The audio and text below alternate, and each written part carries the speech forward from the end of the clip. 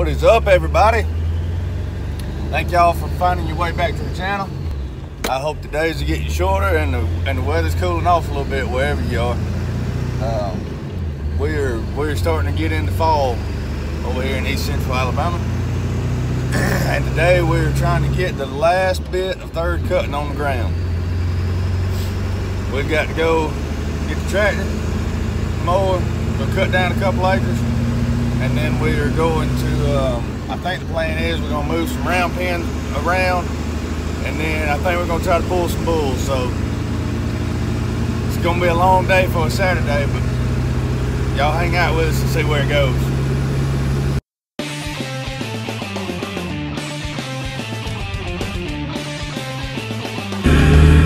Quit playing now.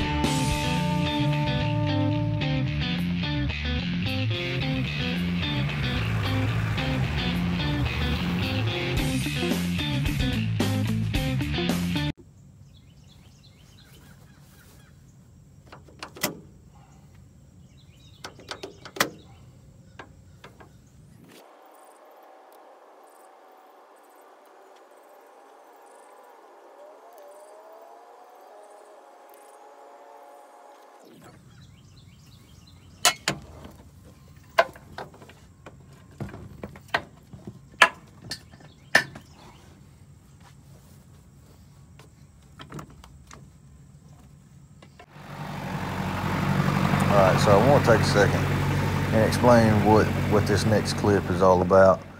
I'm trying to get the cutter and the tractor loaded up, and as you can tell, the cutter's getting hung on the ramps.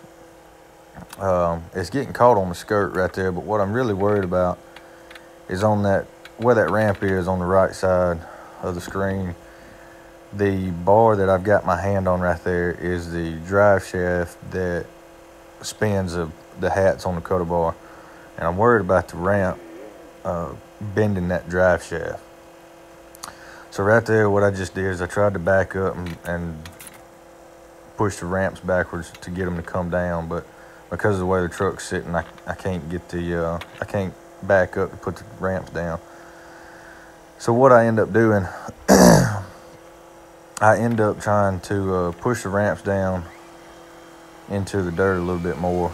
And right here, I get off and I put the truck in low gear instead of reverse.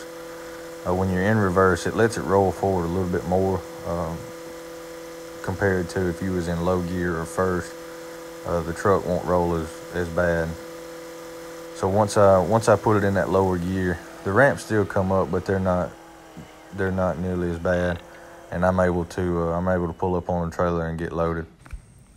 Well, that was interesting enough. God, I hate doing that. You see how soft this ground is.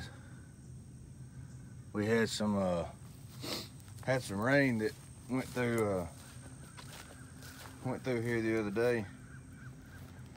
It was the rain from the hurricane that went through Texas, or come up through Texas and hung a hard right and come down the coastline. We got a little bit of it, but I cannot stand loading this tractor and mower.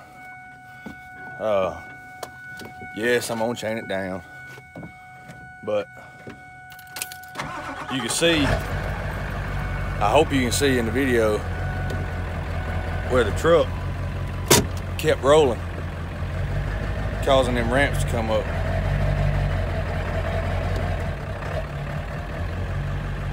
So when them ramps come up, they hit the back of the mower, and I'm hoping. So, God Almighty.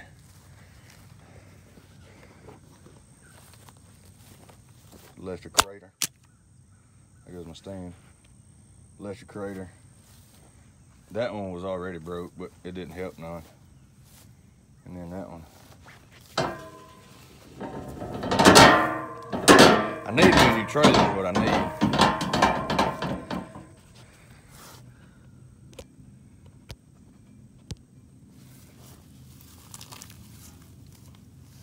Ooh.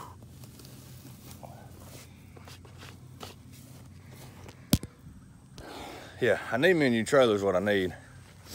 But what ends up happening is when this ramp kicks up like this, it hits right here on this drive shaft and up underneath here. I'm really hoping I didn't bend that shaft, because when I come back here and checked on it, it was resting on this ramp. But anyway, let me get this thing chained down and bucked down, and I'll catch up with y'all when I get unloaded. Something I did just notice though, where I welded that back together, holding strong. Well, this day just went downhill.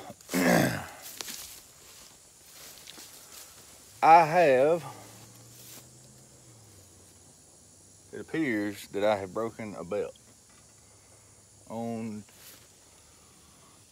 the Kubota. I don't know if y'all can see. That is supposed to be attached. I don't know why it broke all of a sudden, but it did. All right, so got our belt, but the only issue is now we've got to now we got to go move some pins around, and then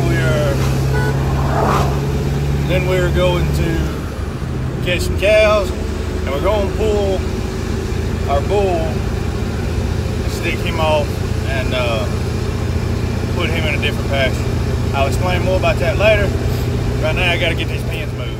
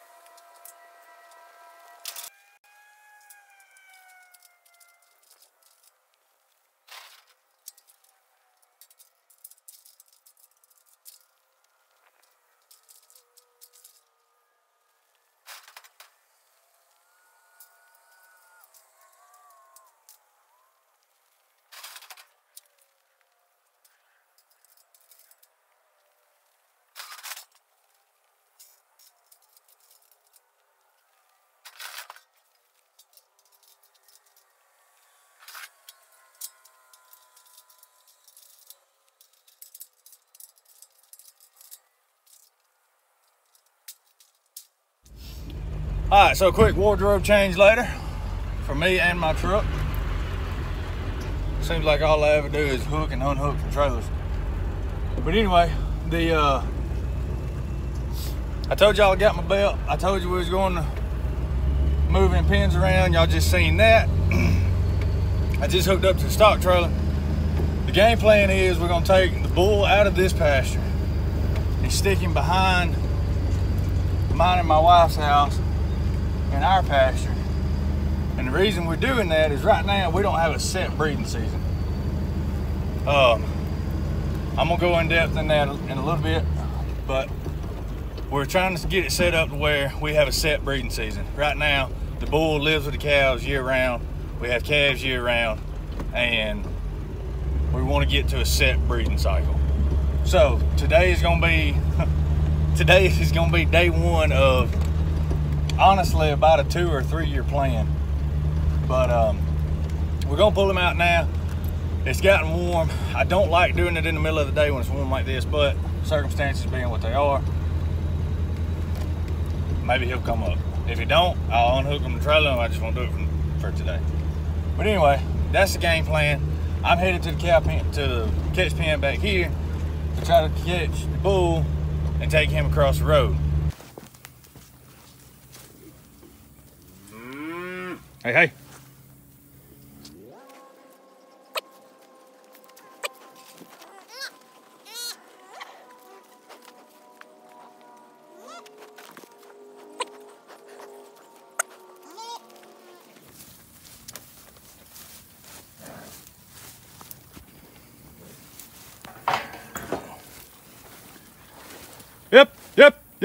Yep. Hey.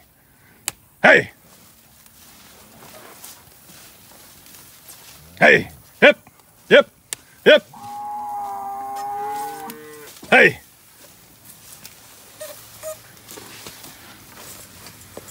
Come on. Hey, get up. Hey, hey, hey. Hey, bull. Hey, bull. Hey, bull. Hey, hey. Hey. Get up.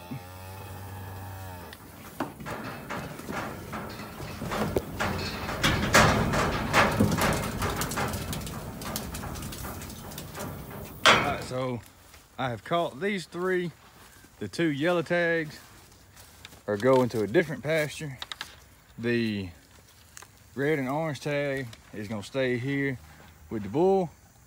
The game plan is I'm gonna open the trailer and let the bull in here with them, and then not give him time to do anything with the two yellow tags before they go on the trailer. I don't know exactly how well this is gonna work, but it's about the best option I got right now. So let's just see what happens, shall we? All right, so as this is going on, I'm gonna kind of explain what I'm doing and why I'm doing it. So I just loaded the bull on the trailer, and I got over to the pasture where we're gonna keep him until we're ready to put him back out for breeding season again. I really wanted to touch real quick on why we're doing this. The biggest thing we're trying to do is have a set breeding cycle or a set breeding season, so that we can get a better idea of who's having calves on time when they're supposed to and who's not. There's some pros and cons to it. Like right now we get a little bit of a check from selling cows throughout the year.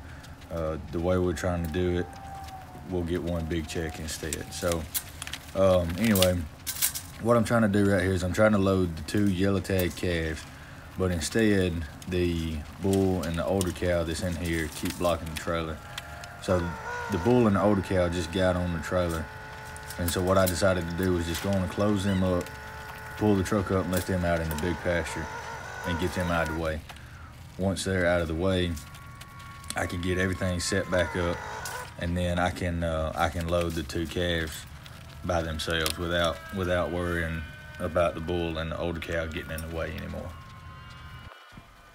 All right, so once the bull and the older cow are out of the way, I can start working on these calves. And what I'm trying to do is I'm trying to let them go on the trailer at their pace. The first one went on right there. She went on pretty easy. She didn't think about it a whole lot. But this second one here, she wants to think about it a little bit more. Like I said, the biggest thing with working calves is you got to make it their idea. As long as you don't try to push them and run them up on the trailer, it usually goes a lot easier when you just let them do it and let them figure it out.